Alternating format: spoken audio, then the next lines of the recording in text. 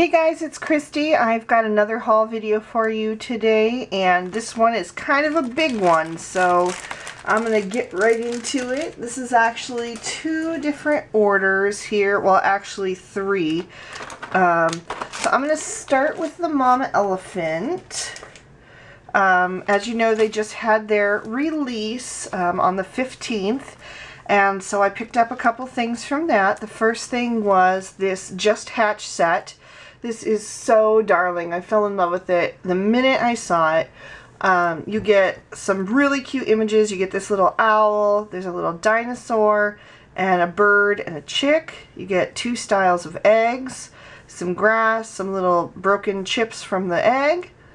You get a speech bubble, and then another one that says hello, and then you get a whole bunch of sentiments. Hoot, you're a good egg, bundle of joy, sweet new baby, wee little one, tweet, you crack me up, peekaboo, feed me, chirp, mama, dada, and then this great scripty welcome and love you. So this is really awesome. I did think that I ordered the dies to match this. I was sure that I did. I stayed up till midnight to, place my order right as soon as it was available. And unfortunately, I was also trying to get a pie baked at the same time for Pie Day. It was Pie Day, and my son had asked me to bake a pie, and I forgot, and so I was trying to pull a pie out of the oven, and basically the moral of the story is don't bake pies when there's a new release because you might miss something in your order. So when that arrived, the dies weren't with it, and when I went back and checked my slip, I somehow didn't get them. I don't know. I thought I put them in my shopping cart, but I must not have. So anyway, I don't have the matching dies, but I do plan to pick those up because they will make it so much easier. Okay, moving on. I also got from the new release the Everyday Greetings. This is a great sentiment set. This has this great handwritten font mixed with a typewriter font. You get two little heart bubbles, spreading a little love, it's all good, smile, hello, faith, hope, and mad love, whatever you do, do it good, wonderful in every way, and though she be little, she is fierce, enjoy the small moments, best wishes from all of us, and live every moment, love every day, love beyond words. So that's a really great set that I was really eager to pick up. This set is not from the new release. This is the Water Bloom set. I had this on my wish list forever, and for whatever reasons I just kept putting it off, and since I needed one extra thing to qualify for free shipping and stuff, I went ahead and threw that into my cart. If I had realized I didn't have the Just Hatch dies, I probably would have got those instead, but I'm really happy that I finally was able to pick up this set. You get a lot of great silhouette florals, and then you get congratulations on your special day, thanks ever so much, and hello, I miss your face. I just love the sentiments that Mama Elephant comes up with. I think they're so clever. Alright, also for the new release, I picked up the Pandemonium and the Honey Buddy creative cuts. These are the dies that match those stamp sets, which I already have. So I was really excited to be able to pick those up. You guys know how I hate fussy cutting, so anytime I can get dies, it's like, yes please. Also, I picked up the Wink of Stella brush in clear. Mama Elephant is now carrying this, and I do already have one. But I got this like right when they first came out on the market, and it was before some people like Christina Warner and Jennifer McGuire started filming videos about the correct way to open it, and I did not do the black ring correctly, however that was. So I sometimes get a lot of goop, even though I've used it quite a lot. I don't know if you can see on camera, but there's not very much left in this one, which is another reason I picked it up. But I think because I didn't open it correctly, I get a lot of goop sometimes that's kind of the silvery or platinum color when it should be clear, and it kind of, especially if you colored something light, it doesn't look very nice. So since it's almost empty, I decided I'll just save that one for like the darker colored, and then I have the new one that I can use as soon as that one runs out. So moving on, I got The next order is from Butterfly Reflections Inc. That's my friend Vanessa Middleton's shop. I got quite a lot from her. This is just part of it. I'll show you the last thing at the end. So first of all, from Ranger, I wanted to pick up this distress marker spritzer. I'm sure you guys have seen this on like the CHA videos. It's a really cool thing. You insert your marker in this little barrel, and then you squeeze it, and you get kind of like an airbrushing technique. Maybe not quite as fine as an airbrushing technique, but it's like a misted color. I am very sad to hear that it does not hold the Spectrum Noir Next Generation markers. At least my friend Laurel Beard said that she tried it and it did not. But I can still use it with my distress markers and any other markers. It's supposed to fit most markers that are on the market. So I'm really anxious to try that out, and I'll definitely be showing that in a video soon. Alright, also from Ranger, I picked up the new mini ink blending tools. These are the round style. You get 2 tools in a package and 4 foams, which I think is really great of them. I am not a big fan of distress inking, and let me rephrase, I am a fan of the look of distress inking. I am not a fan of actual distress inking, because I can never seem to avoid that first splotch of color. And I know you're supposed to start off the image, you know, or off your panel, you know, start on your sheet. I do it, I swear I do it, and it just, I don't know, I still end up with splotches. So I've heard that maybe the round tool might be better for that, because you don't get the corners of the square or rectangular foam. So I'm really anxious to try this out and see if this helps me improve my distress inking skills. If not, I might switch to trying the finger daubers. I've never tried those, the little ones that go on your finger and have the little sponge tip. I know Kelly Marie Alvarez of Lawn Fawn really likes those because you get a lot of control. So I might try those if these don't work for me, but I thought I'd at least give them a try. It seems like because they're round shaped, I might get a better result. So anyway. With that, I also picked up a pack of the Tim Holtz Distress Watercolor Cardstock. I've heard really good things about it. So far, I've only used Canson 120 pound, and I still do get like a lot of warping. Like here's a panel that I did with my Twinkling H2Os, and you can see that it's definitely warped. And I actually even had this under some heavy stuff, and then it flattened out, and then I took it out and it warped right back up again. So I'm really anxious to try this out. I've heard good things, and I know it has, even says it has the double-sided smooth and textured surface, so you can use either side. And it comes with 20 sheets, and those are a regular card size. They're 4.5 or 4.25 by 5.5. So I'll be using those in a video sometime soon as well, I'm sure. So the last stuff besides the final thing is from Lawn Fawn. I picked up the #awesome stamp set. Super cute. You get this little Instagram photo frame. You get the little Twitter bird. You get a thumbs up, the Instagram icon, and then you get a bunch of sentiments that you can use with the hashtag. You can get happy birthday, love, awesome, LOL, friends, thank you, I heart you, I like you. This one is not together. It's not run together like that. It's just separate. I like you, I'll follow you anytime, which is super cute. You get a Polaroid and the 2 hearts and then a really cute little smiley face right there.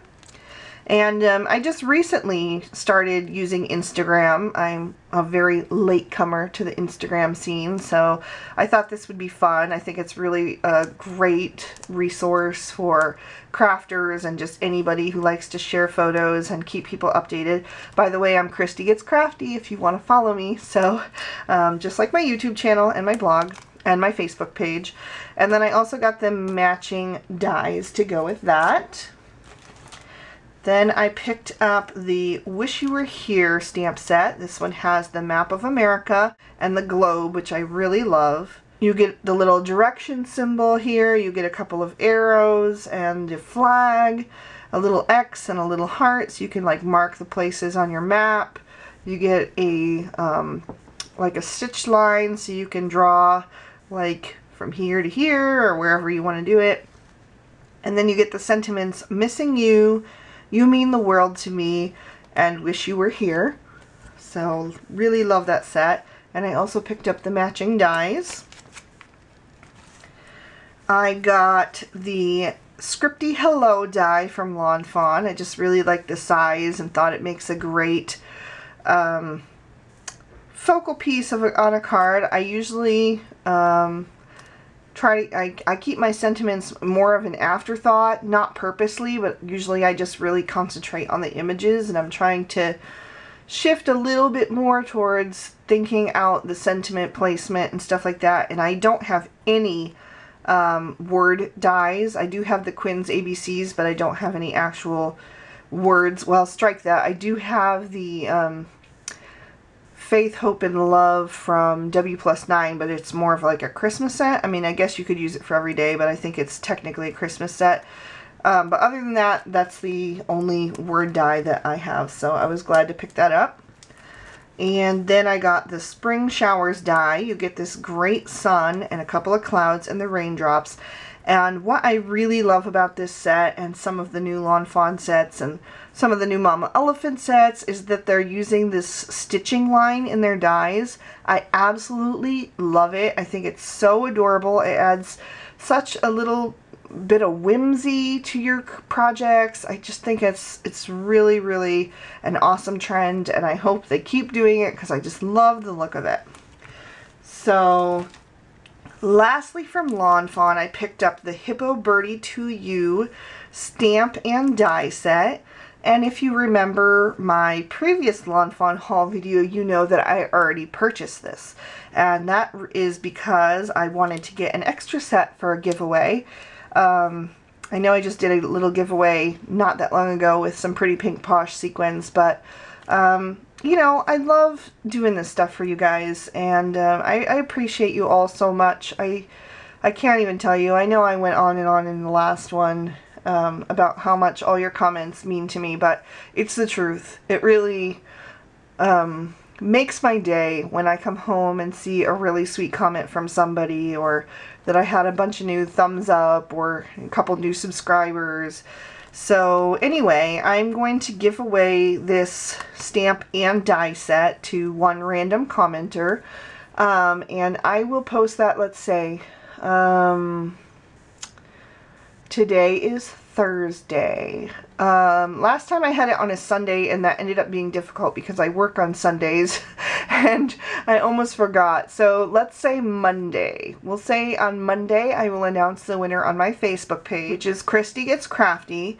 So make sure you're following me over there so you see the announcement.